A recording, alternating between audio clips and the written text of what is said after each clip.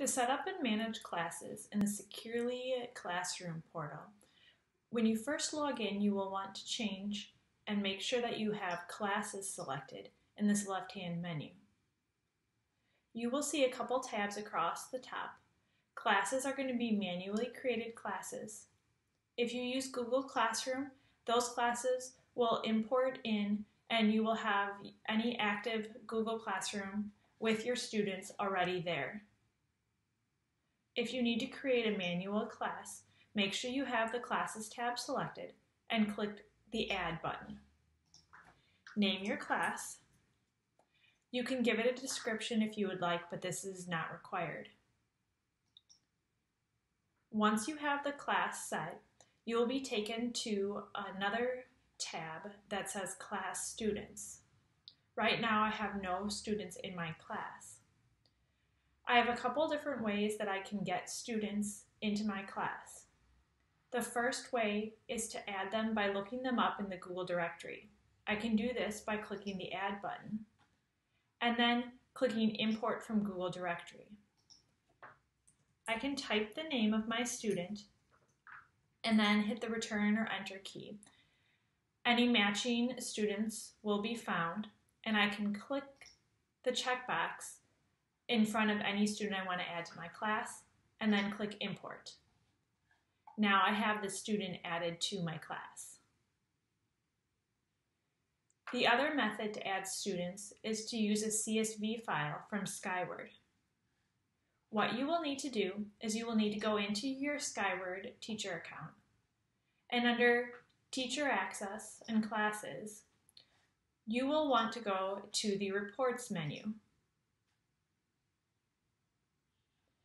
From there, you are going to access the class roster report. You will want to make sure that the email box is checked. And then you can uncheck anything else down here, but you're going to end up removing everything but the email anyways. Then you need to export to Excel. Your report will go into the print queue, and when it's finished processing, you'll have the ability to display report, which will save the CSV file to your computer. You will then want to open that CSV file, and you are going to need to clean up this file. And to do that, you are going to delete all the rows and columns except for the emails. And this includes the header rows as well. So I'm going to delete these rows, and then I'm going to delete the name column. So all that I'm left with is the email addresses of my students in my class. Make sure you save that. If you get any prompts, you might have to click Continue.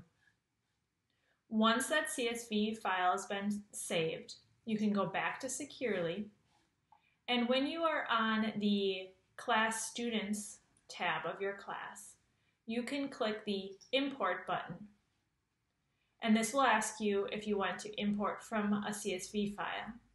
You're going to click Choose File, and then you are going to locate that CSV file that you just saved.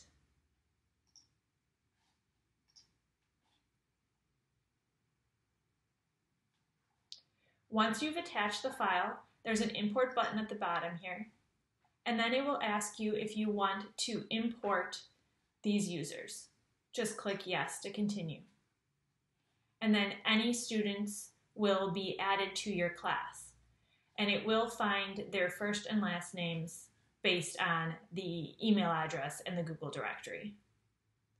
Please reach out to the technology coaches if you have any additional questions.